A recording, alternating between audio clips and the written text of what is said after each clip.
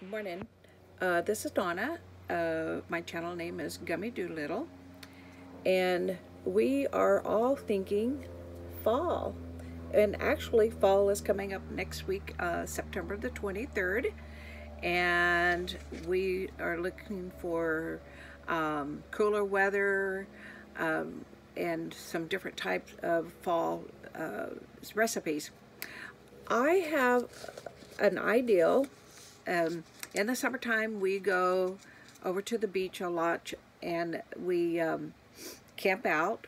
And at Cayucas, it's a little small area on the west coast, because I'm from Bakersfield, and there's a little restaurant called Ducky's, and they have the best fish and chips, crab cakes, crab salads, and one of the dishes that I like is a Manhattan red chowder.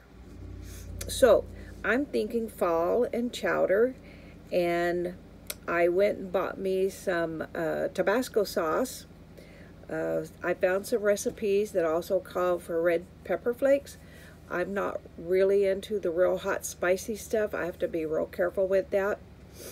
But I want to make the chowder a low carb, low sugar, because I'm a diabetic, and my husband and I do less than 2,000 milligrams of sodium, and so we don't add any extra salt to our meals, and we try to read labels.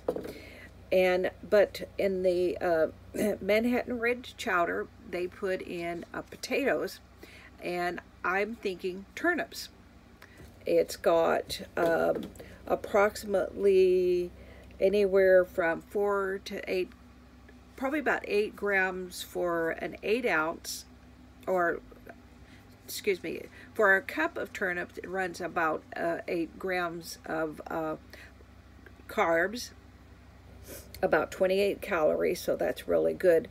And it's got about 3.4, almost 4 grams of fiber, and then it has the natural sugar. What I'd like to do is not do the potatoes or the carrots, and I want to substitute for turnips.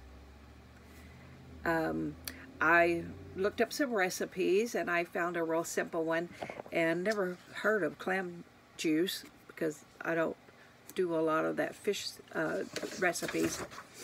But definitely looking for some alternative vegetables to put in my soup. I got me some new seasonings, and like I said, I do have the Tabasco sauce, and I found a recipe where you can do that. I don't necessarily want to use the clams either. I'm thinking either some crab, maybe some shrimp, or actually using chicken in the chowder. I'm going to put in my onions and my celery and, you know, my tomato base and things like that. If anybody's ever made this type of a chowder and you have a recipe that you like, could you, like, make a comment or send me your recipe, give me some ideas? I did find some really nice recipes for turnips, since turnips is on my mind. And you can do French fries, air fry, you can bake, you can roast them. I didn't know that. I usually always just chopped them up, put them in a little pot, kind of, you know, make like boil them, and then add butter and pepper to it. So I'm looking for a few changes there. What do you do with your turnips? What do you put your turnips in? I'd love to have some feedback on that. If you get a chance today, could you give me a thumbs up, share with family and friends, and don't forget to subscribe and hit the little bell. And I hope to be doing some new videos as time goes on. I'm just learning. I have a lot of shorts on with my great-grandson, which is autistic, and he's nonverbal. He's a runner. And so go in and check out some of my little video shorts. It's really interesting. And I definitely are looking for ideals for a diabetic meals, low salt, low sugar, no added salt, and I'm not real great with seasonings and definitely need a lot of ideals there. Thank you, and you guys have a great day. Don't forget to subscribe and hit that little bell, and we will see you on the next time.